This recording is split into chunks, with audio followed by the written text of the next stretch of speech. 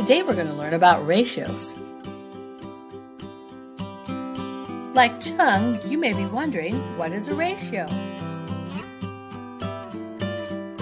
A ratio is a comparison of two quantities.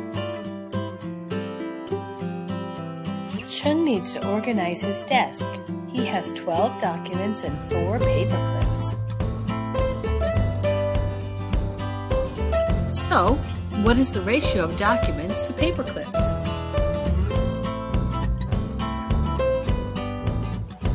In other words, what is the relationship between the number of documents to the number of paper clips?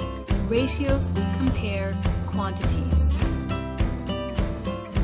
If he has 12 documents and 4 paper clips, we say the ratio is 12 to 4. You can also write it 12 to 4.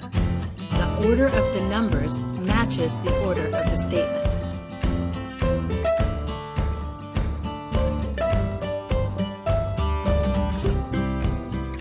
Just like fractions, you can simplify ratios by dividing both numbers by the same number. In this case, 4. He divides the documents into 4 equal groups and does the same for the paper clips. He has 3 documents for every 1 paper clip, a ratio of 3 to 1. Ratios can also be written as fractions.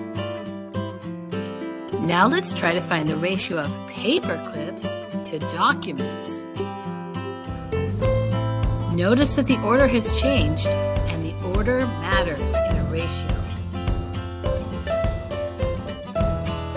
Chung has 4 paper clips and 12 documents. The order matters, so the ratio is 4 to 12.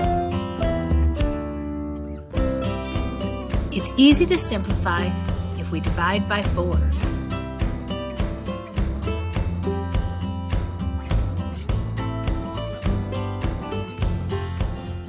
Ratios help Chung get his desk all organized. Time for a coffee break.